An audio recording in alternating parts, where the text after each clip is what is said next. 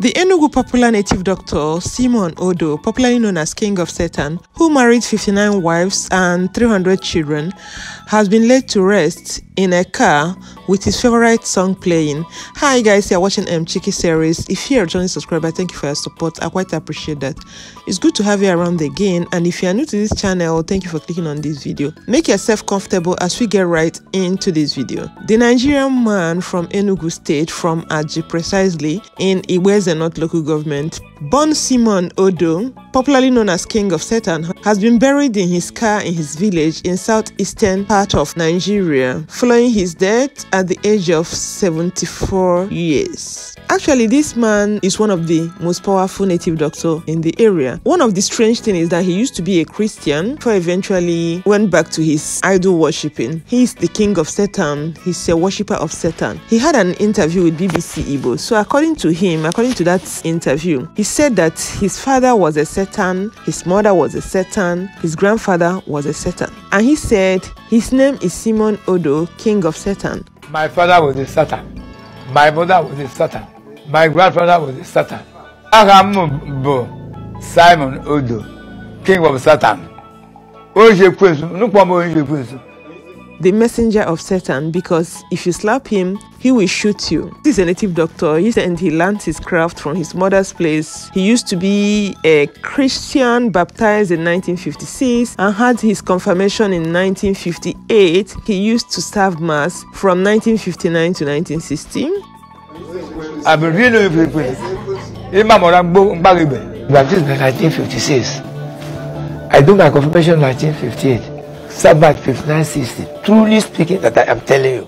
And I'm sure people by now will be thinking, why did he now switch back to satanic worship after testing Christianity? So he went further to say that why he went back to African traditional religion is because he was bewitched with tuberculosis and he suffered it for 5 years. And after that, he was charmed with rotten leg. Some people call it a new leg. I don't know the English name. That made him to be crippled for 5 years. As he was eating, food was coming out through his leg. The whole thing affected his leg. 5 years. Nobody will in 5 years. So from here to here, rotten 5 years. Understand? This made him to travel to Ijebu-Ode, and he discovered that it was not from God. It was somebody that did that to him. It was a human being, and he decided to go back to Ijebu-Ode where he was cured and learn the craft. So eventually he became a native doctor. He learned it for complete 7 years. When he came back to his village, he became a native doctor. That's so nobody made me far. That's all right. When he started practicing his craft, if somebody tells him to kill or bewitch another person, that he doesn't listen to them, he refused to do that. And he said that the day he will do it will be the day he will die. That his own native doctor is not to take down people, not to poison people, not to suffer people, but to save people's lives. When you take $300 billion, can make a bad man wrong. Can go when you're not a can you man poison? So far, no, over my dead body. The day that I will do it, I will die. In interview, he said he married 57 wives. Bearing in mind that the interview was conducted a couple of years ago, probably he must have added 2 wives to that, according to report that he married the 59th wife recently. And whenever the old wives got him angry, he will marry a new wife. Then there was a time he married 2 wives in a month. Whenever he comes across a woman who is suffering, and he asks the woman if the woman will be able to have child for him, and once the woman agreed, then he will get the woman pregnant. If the woman is actually pregnant, he will take the woman as the wife. 57 wives that I married. I will run two in a month. Over Daniel, is me as an Amatama. Then once they moved to some after the time. I that right now he has 170 grandsons. Then for his sons that he has lost count, he doesn't even know the actual number of his sons. And sometimes some of his sons sleep with his wives.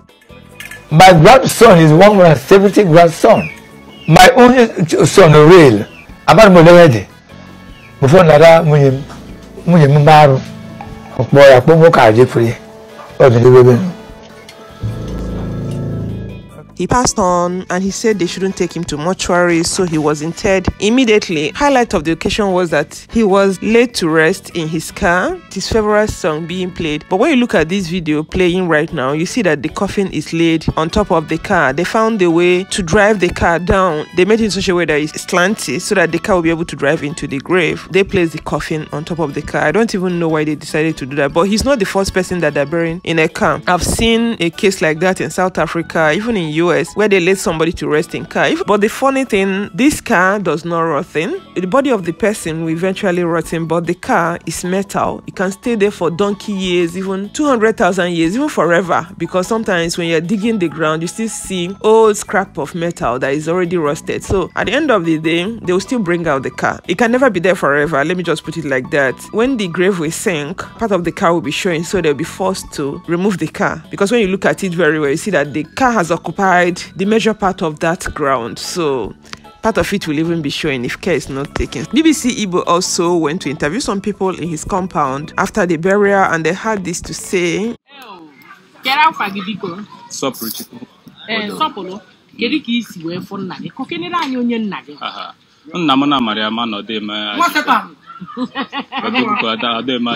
Knows by everybody.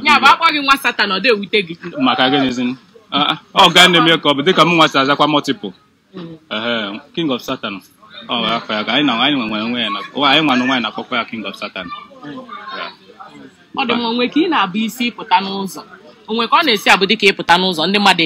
Somehow, King of Satan. And the name King of Satan. Mana King of Satan and Nepanya Makiav. Why Ojazaro sequence? Mana they make only sequence. Nana what they queens in the Miena Doma. And the Kiama there's difference.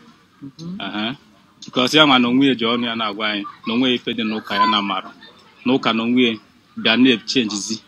Who can draw this straight? I draw the Uka, their name messy somehow. Now, I'm when he had what I would say a bar no so the more first grandson were out of 300 and something. I'm the first grandson, but we are not happy.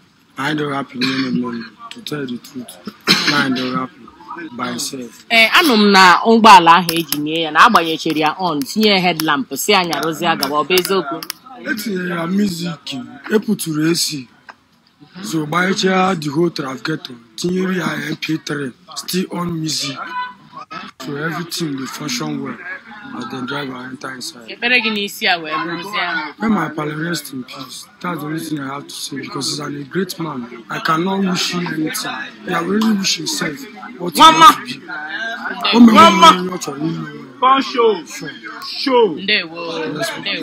Show. So I hope you heard what they said. They were only trying to talk about their father, how nice their father was, and how they were respected in the village because of their dad. According to the man's son, he said that this is the first time such a funeral had taken place in their village, Aji. That the man requested to be buried this way, that this signifies his smooth transit into his next world. Some of his children said, but the big question is, does it really help in smooth transition? Using a car to let someone to rest, does it really make the person to transit smoothly? Does it make the person to have a special place in their abode up there in heavens? Let me know what you guys think. But personally, I think these are the way humans, they want to appreciate their loved ones. It doesn't have anything to do with spiritual, it doesn't have anything to do with supernatural. But most often, when somebody is living his last moments, when somebody is in his last moments, all the promises made to the person, relations want to fulfill it. But in this case, the man said, according to the son, that's what he wants. That's what he wanted. Most people that they bury in their cars, like I've seen in other countries, they have some attachment to it. Like a man that has a car, he made it clear that when he passes on, let the family lay him to rest in the car. And that was exactly what the family did. Anyway, I believe that there will be a way they will still retrieve the car. So let me know what you guys think about people that bury somebody in cars, or people that use very expensive coffin to lay someone to rest. Do you think it was it? I'm gonna sign off here. Stay healthy and safe. Remember to share this video with family and friends if you love it, and subscribe to the channel if you've not done already. And I'm gonna catch you guys in my next video. Bye and remain blessed.